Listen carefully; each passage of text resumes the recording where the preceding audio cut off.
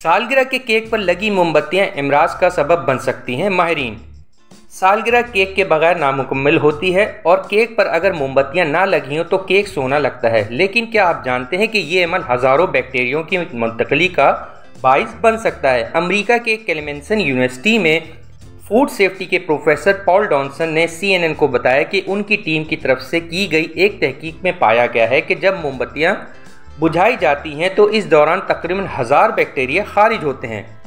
Professor डॉनसन ने कहा कि अगर कोई केक पर लगी मोमबत्तियां फूंक मारकर बुझाएगा तो मैं अपने केक के टुकड़े के ऊपर की तह को फेंक दूंगा। ताहम उन्होंने कहा कि ऐसे केक खाने से हर किसी को बीमार होने की फ़िक्र करने की ज़रूरत नहीं।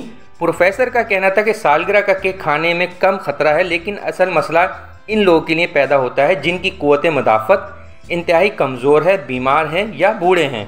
वन हेल्थ की वीडियोस देखने के लिए हमारा चैनल सब्सक्राइब कीजिए और बेल के आइकन को क्लिक कीजिए ताकि आप हमारी तमाम आने वाली वीडियो से बाखबर रह सकें।